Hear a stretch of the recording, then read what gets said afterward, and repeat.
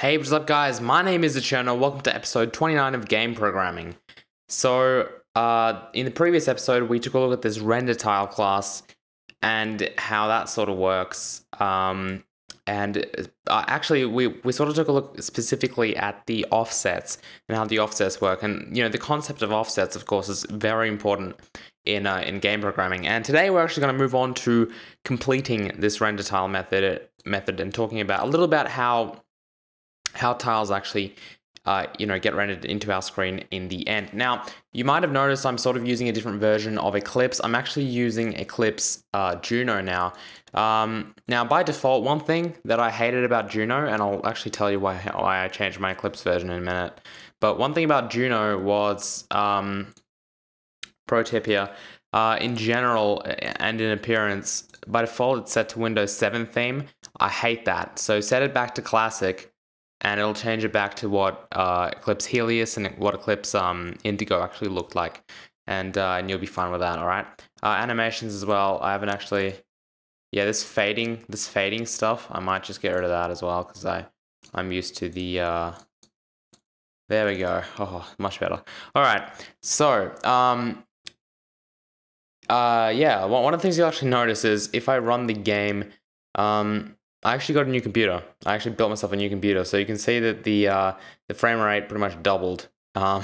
So be warned, I didn't actually change any code. You haven't missed anything. The game is still running at the same speed for you guys. It should be. I just upgraded to a faster computer, so that's why the frame rate doubled. Anyway, back to this. I'll just adjust my microphone because it's kind of getting annoying. All right, so yeah, let's take a look at this. So in game programming in general,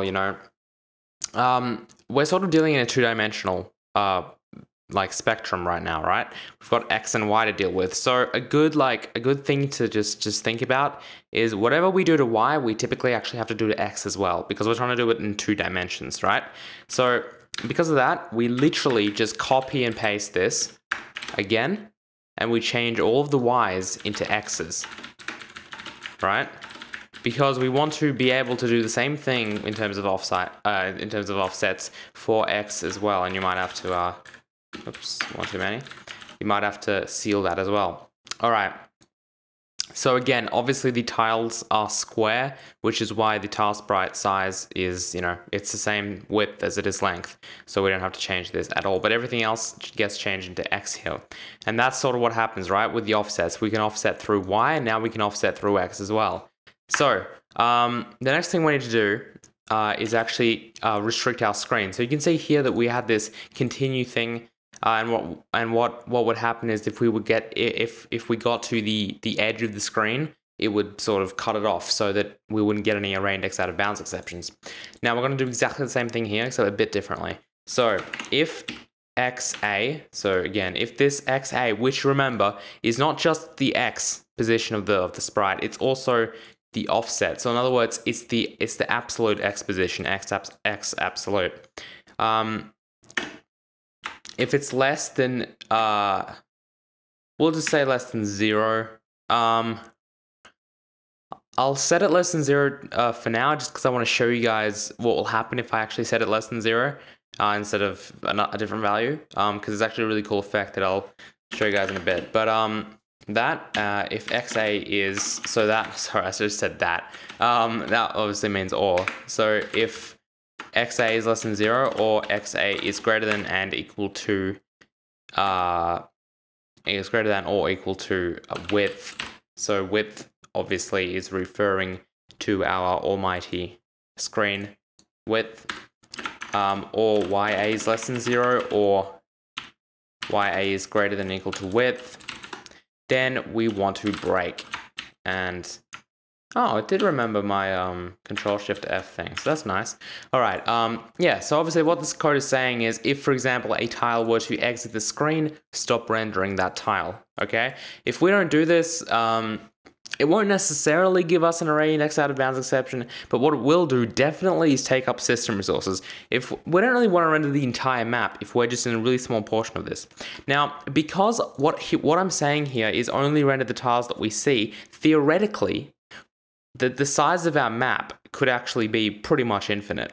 And of course, when I'm talking about programming and computers and technology, the word infinite means pretty much infinite. Not really, because obviously you can't imagine an infinite number. You can't do that. But what I mean is, realistically, the number is very high. That is how much, the only restraint here really is the RAM and how much it can actually, how many tile objects with the X and Y coordinates and the type of the tile it can actually create. So what this does, and what like the way that I'm going to structure this, is that the maps are basically going to be infinite. Now, what that few things that means, I'm going to get more into actually map creation a bit later on. But another cool thing would be we could have a Minecraft style random generation going on, probably at a much simpler scale though, because again we don't need the Z. We're not dealing in 3D here.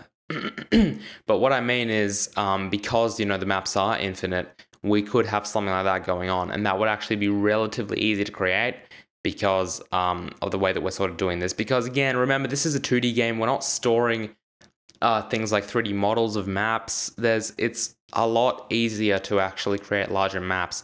So think of Realm of the Mad God, but all of the realms or something are in one, or something like Skyrim. Think of Skyrim, but every location is already loaded into one file. So yeah, like the whole of the world is like one file. That's very possible. So again, when we actually do make critical decisions as to how maps work, I'll get you guys in as well. Maybe like a poll. I'll do like a poll on Facebook so that you guys can vote for how we're going to do that. So I'm really excited to be able to do that in the future. But for now, what you need to understand is this line of code here is very important, because it essentially it grants us that ability. It's basically, if you miss this line of code, I don't actually know if the game will crash. I'm guessing it will, but whether it will, actually, I don't think it will. No, it will. It definitely will. But the point is, make sure you only render what you can see on the screen. Okay, that's your lesson for today. Make sure you're only rendering and you're only actually using resources for what is visible on your screen. Next line of code is going to be pretty simple. It's simply going to render the it's going to render the tile onto the screen, right? So again, it's pretty much the same as this here. So pixels XA plus YA times width equals sprite. So this time we're not actually accessing a static sprite. We're accessing this tile. So tile.sprite tile.sprite.pixels, and then of course we're just gonna do now this is actually something that you guys might be confused by. We're not actually going to do offsets, because again, we don't need to deal with offsets. It's just one sprite. This deals with where the sprite gets rendered, like in other words, which pixels on the screen get rendered, and this deals with which pixels of the sprite get rendered. So obviously at no point in time are pixels on the sprite actually offset. So in other words, that's why we need to deal with X and Y, not XA and YA, because we're not dealing with offsets here. The actual image of the tile does not get offset. Its location on the screen does. So X plus Y and then times tile.sprite.size. And that is it. So that is how the render tile method works. Tomorrow, or sorry, the day after tomorrow, we'll actually get on to making we'll actually get on to rendering tiles. So in other words, you can see in the tile method, in our grass tile, for example, in the render method of that, we're not actually using that, but we will utilize this render tile thing to hopefully render an entire level full of grass tiles next time. But that is how the render tile works. And I hope you enjoyed this episode of Game Programming. If you did, please hit that like button, and yeah, we'll move on to actually rendering it next time. So I'll see you guys later. Bye.